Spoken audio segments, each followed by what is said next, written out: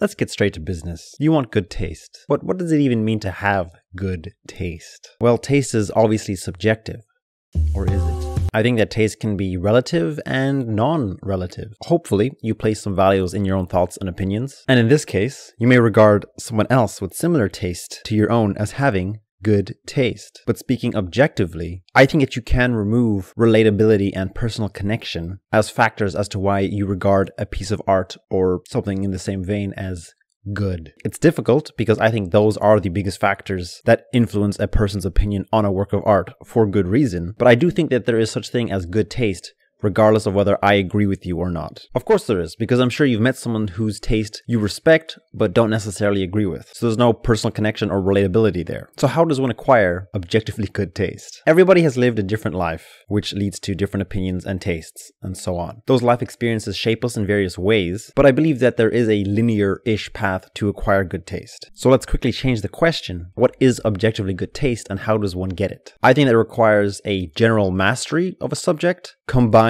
with a deep understanding of who you are as a person. Just from observing people's fashion sense, you can tell the difference between those that are confident and don't care about what others think, and those that appear to be confident but deep down are insecure. Think cool grandpa who cycles around wearing old fisherman clothes with feathers sticking out of his hat and a trailer with multiple dogs attached to the back, versus someone who owns 10 different Birkin bags in different colors. Which person do you think is more likely to actually be more sure of themselves? A lot can be said about a person through their taste in a particular medium that they pride themselves in. I'm focusing in singular mediums at a time because I believe that taste levels do not apply across the board. A good taste in fashion does not equate to a good taste in cars, which does not equate to a good taste in interior design. There is definitely varying degrees of overlap, but I think that every medium should be treated separately. I think the jumbling of tastes between mediums is a major reason as to why taste levels get messy for most people. If you really break it down, your sense of taste comes from exposure. You cannot have a good or bad taste in cars if you've never seen a car before. And as you start to see more cars, you begin to be attracted to certain models more than others.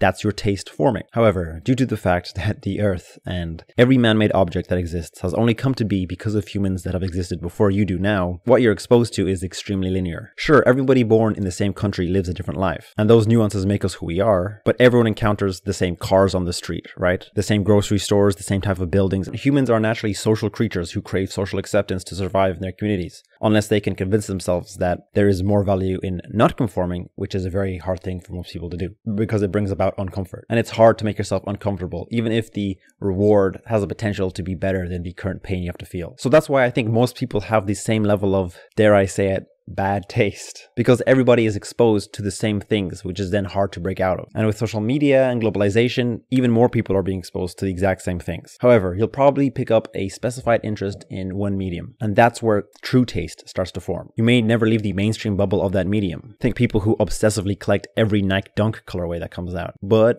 you might feel so inclined to leave that bubble and venture out and see what else is out there. And that happens if you're lucky enough to be exposed to something that's extraordinary to you, and if you have an open mind. I think being open-minded is a key factor to good taste, because in order to know what's good, you have to increase your exposure to new things in order to see as many things as possible and then compare everything to everything else. But you also need to sit with each thing for some time, which is something that you can easily skip doing once you're used to observing many things. Your brain will get so good at judging what's worth your time and what isn't that you will begin to take things at face value and start to judge things based off your first impressions. So that's also a dangerous mindset to attain, and one that you must be aware of and fight to truly attain godly taste.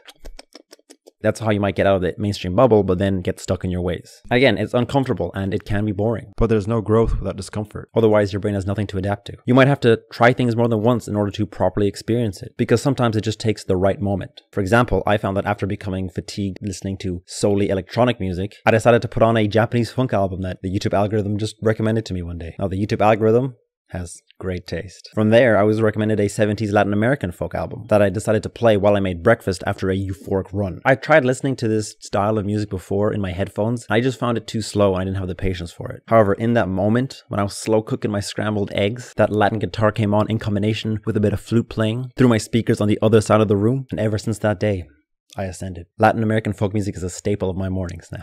So after that, now we have to focus on mastery. Mastery in one medium is hard to achieve, let alone acquiring it in several in order to attain good taste across the board. But this is how I believe you do it. To be specific, in this video, when I refer to mastery of a medium, I mean mastery is a vast knowledge and understanding of a medium in a general sense, which is of course not true mastery. Nobody is a master of the medium of fashion, right? There are masters of tailoring, of fashion design, of fashion marketing, of fashion history. Fashion in itself is much too large to become a true master of all its individual elements. But for the sake of having good taste, I'm talking about acquiring a general mastery, which is much simpler. You need adequate volume, intensity, and consistency. I think a good thing to compare it with is building muscle. I don't think the overlap of the principles of building muscle and building good taste is a coincidence. I think it's just one of the laws of the universe, honestly. Like those three things will get you far in anything you want to do, really. So you have to consume a large volume of things, which I've talked about. Adequate intensity means you must spend an adequate amount of energy properly assessing and analyzing everything that you intake. And the consistency part is you have to do this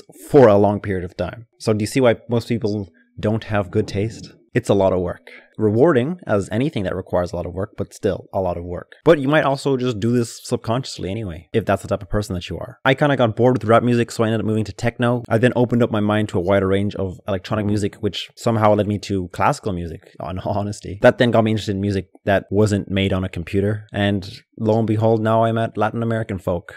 This happened over a course of a few years. And if you are looking for a new genre to go into, folktronica, ooh, it's a mix of folk and electronic music. Here's some albums if you want to look into it. And to reiterate, I classify what I'm attaining as a general mastery over the medium of music, which is forming my taste. A true mastery would mean that I have picked up one of these genres and restricted myself to it. But I think life is more fun with a bit of balance and variety. So how does knowing who you are come into all of this? Well, because once you stop to follow these steps and really think about what you're consuming, you'll be faced with the horribly energy-consuming idea of having to think. And if, up to that point, you had spent your whole life just accepting everything that had been thrown at you at face value, then the notion of thinking about what you're consuming might be a little frightening. Boo. Luckily, the path to general mastery goes hand in hand with finding out about who you really are, given that you have the initial mental fortitude to go through with all that thinking. You're welcome. You're going to kill two birds with one stone. So combining these two aspects should provide you with a unique, objectively good level of taste. But remember, nobody really sees anything, especially art,